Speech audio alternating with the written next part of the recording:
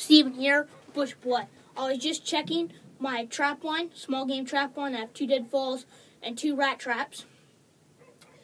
And I was thinking, what if I had to survive with everything that was on me? What I had my bait, which is peanut butter, 2 small apples from our apple tree for bait, my pellet gun, and 8 bullets, my knife, ferro rod, and that's it. So, I just finished checking the 3rd trap. I was walking through the field, and actually while I was checking the traps, I was thinking, what if I had to survive with everything on me? I was thinking about the advanced class at Dave Canterbury School, and then so I'm walking, and then I see a bird. Now, what I don't understand is doves are really small, and 2 songbirds will equal 1, or maybe even just 1 big songbird equal 1 dove. So I saw a bird, and I had my pellet gun loaded. So I shot it once, and it died. Now lots of people would say, why did you shoot a songbird? It's only 2 bites. To test my skill level, I will eat it. I'm going to do a vid on cooking it. I just wanted to discuss survival and how you're going to feed yourself. 8 shots, if I kill a bird with 1 shot, and each are 2 bites, 2 times 8 is 16. That's a meal right there. Plus with what I get for my traps that day. That's a lot of meat for a day. Here it is. I shot it right there. I'm going to skin it out. That was to test my skill level. I just set 4 traps out today, 2 rat traps, 2 deadfalls. I'm going to see what I can catch in a week. But if I got all that meat and I get to eat all that, then, I'm going to be eating pretty good. And this was done with a Crosman Quest pellet gun,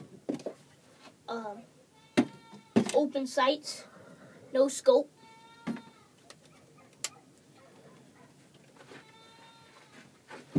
What kind of gun would I take in a bug out situation, a survival situation, when I was just purposely bugging out or something like that? Our deer up here are very small, and in a survival situation or a self-reliant situation when you're hungry, you want a shotgun because you'll give a spread and you'll get your game rather than missing it. So I like to use a 410. All I have is a 12 gauge. So, I'd like to use a 410, but I don't have a 410 right now. I have a 12 gauge, single shot 12 gauge, just like the one Dave Canterbury really likes. The reason I don't like the 12 gauge is because the ammunition is so big and I don't need that much slug power to kill our small deer. Because 1 box of 25 is about that big. Now, where's my backpack? Oh, my backpack's it's right over there by my other campsite.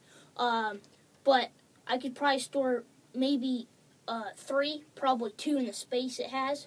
And then that would be 75. Yeah, 75 for 3 boxes. 100 for 4 boxes, and that's a lot of weight. Plus, I gotta carry all my survival gear, my traps, my knife, the 5 C's. Well, knife is part of the 5 C's. I gotta carry a lot of stuff, so that's a lot of weight. And 100 rounds is only gonna last me a certain amount of time. 410 are probably about that big round, right there. And they're so easy to store, and if I have a slug in there, I can easily take down the deer. Well, anyway, the bird I got, I'm going to skin him out right now. So I got this bird. I'm going to show you guys how much meat he has on him. You could probably use the feathers for lures.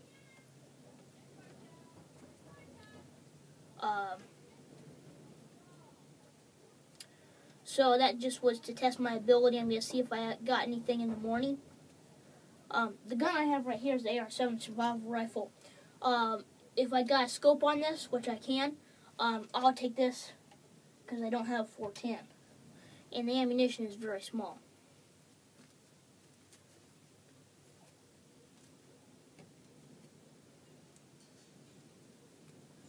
Gonna get every last piece of meat on this. I was watching a survival show, and they stepped on the wings and they pulled out the breast. The problem with that is you lose some of the meat, which is pretty bad.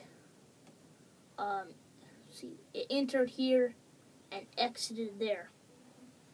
So those pellet guns are pretty powerful. It's 1,000 FPS, I believe.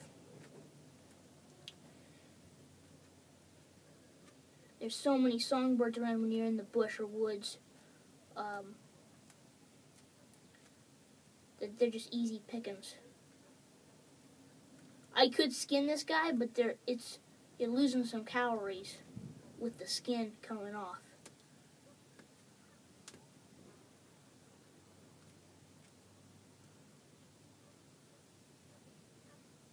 Get my knife.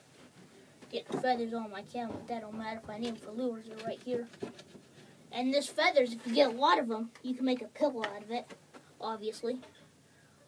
Native Survival, he has an awesome channel. He's talking about cattail and feathers, how they're good insulation. Which they are. And I can use this as bait for like canines and raccoon. I just want to show you guys how much meat this guy has on him.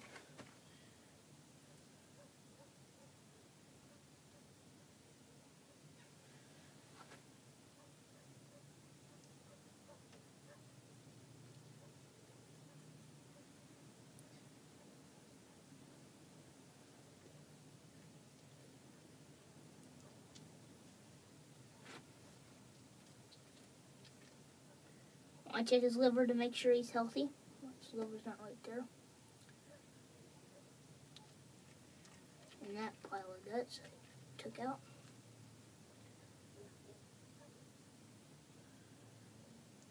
This guy's pretty small.